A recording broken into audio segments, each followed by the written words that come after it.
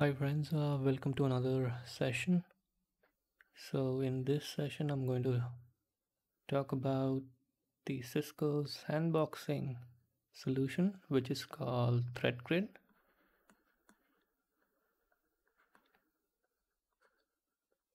For those of you who don't know what is ThreatGrid, well, it is a simple sandboxing mechanism which allows you to submit a sample and get it verified, get the verdict. And there are multiple sandboxing mechanism available by different vendors, and another one similar to ThreatGrid solution is the 40 sandbox.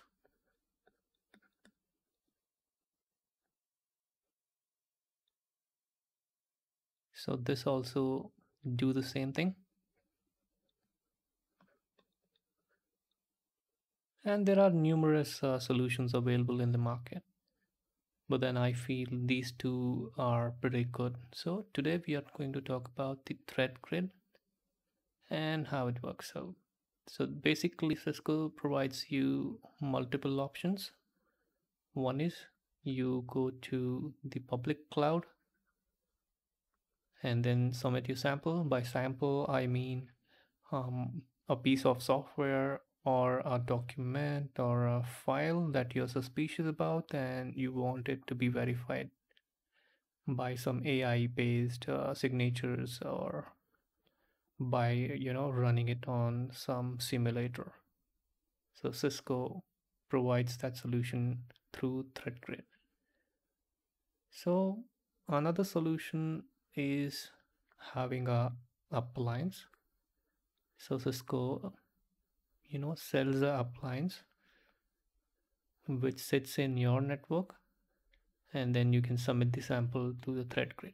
So imagine you have a email security appliance or a web security appliance. I'm talking about the Cisco or FMC. So what you can do is you can automatically submit the sample to ThreatGrid, okay, and then get the verdict whether it is malicious or there is any kind of issues, so you can get a report out of it. So in coming videos, I'll show you how you can integrate the ThreatGrid appliance with the Cisco AMP virtual private cloud, so that we can have a clear understanding on how we can automate this particular process. So in this tutorial, I'm going to show you how you can submit the sample directly to the public cloud, okay, which is accessible via a portal. Let me take you to the portal.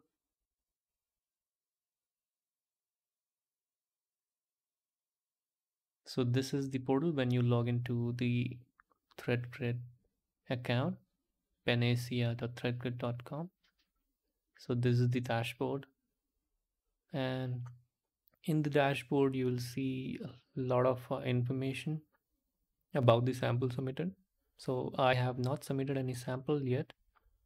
That is the reason why you don't see any under my sample information. But if I click on my organization, well, you can see a lot of samples submitted by my colleague, or you can select all as well, okay, and it gives you a lot of information.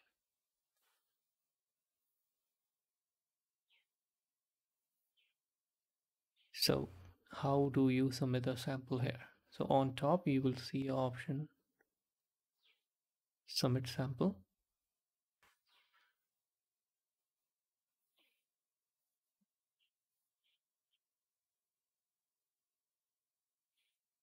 Click on that and then you will see a upload file, or you can submit a URL as well.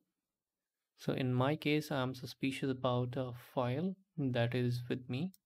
So what I'm going to do is this is a exe file, by the way. You can select multiple samples based on the support provided by ThreatGrid, and all the vendors have their sandboxing mechanism that covers certain files, type of files like exe, xls, pdf, and there are list of files type that the sandboxing mechanism supports, and there are a lot of files which are not supported, so you will not be able to submit those.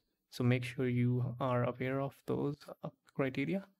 So in my case, this is a simple exe file, and I don't want to tag it.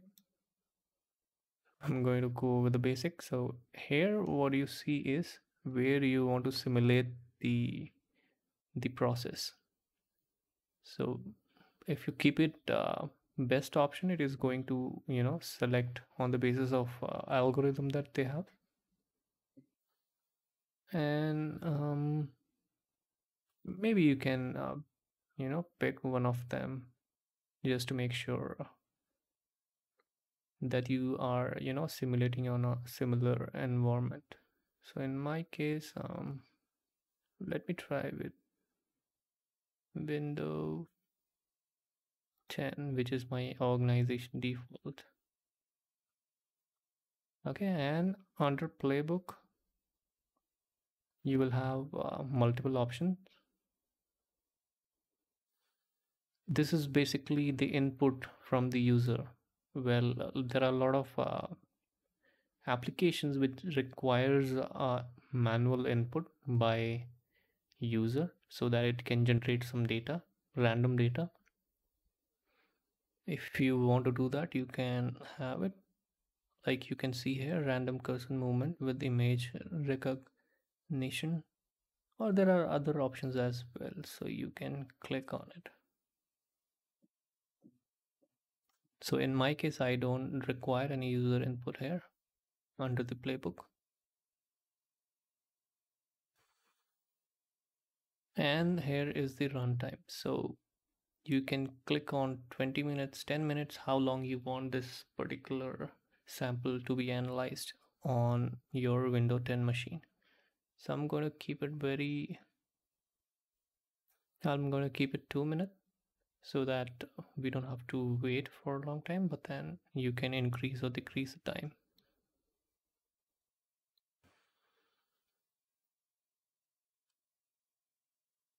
Let's submit a sample.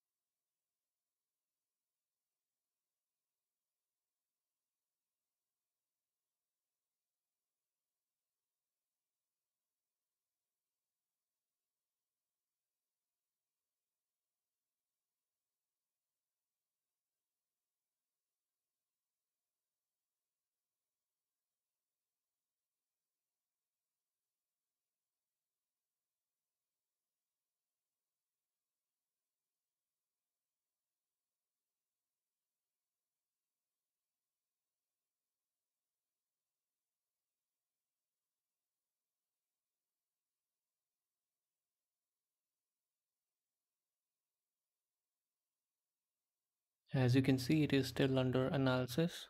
So let's wait for some time.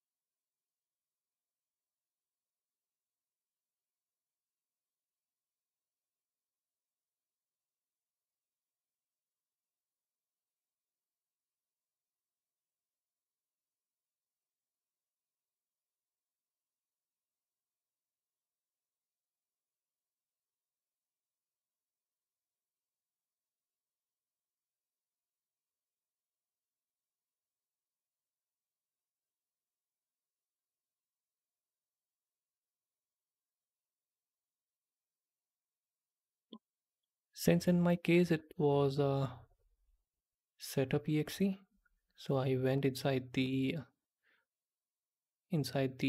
operating system under the account and then clicked on install.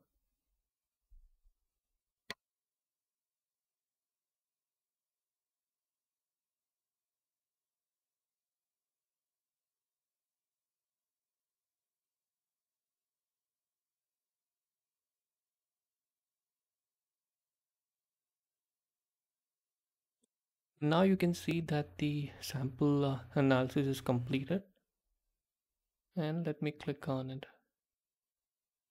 Okay, so the verdict is out, and this is the report. So you can go through it to understand what kind of activity this particular application is doing in your environment. Okay, and if it was malicious, then it would have been flagged here. Okay, anything which is beyond 95 threat score is something that is concerning, and that requires you to check the exe file or whatever files you have submitted. And another thing is, this is just an example where you submitted a single sample, but then if you want to go and search for the sample, maybe in future to get the information, well, what you can do is you can get the SHA value of that sample, and then you can come to basic search, and then you can paste the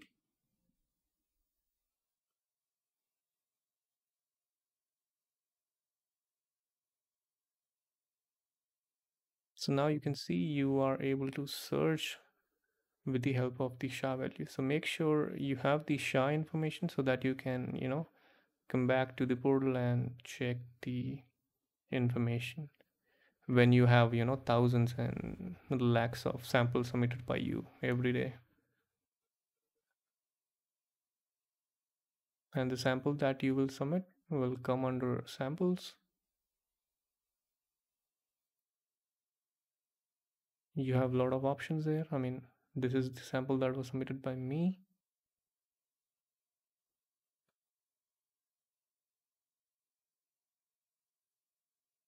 And you can delete the sample as well, or you can resubmit the sample. Alright, then that's all in this video. See you in the next video. Stay tuned, and please do subscribe to my channel and hit the like button if you enjoyed the video.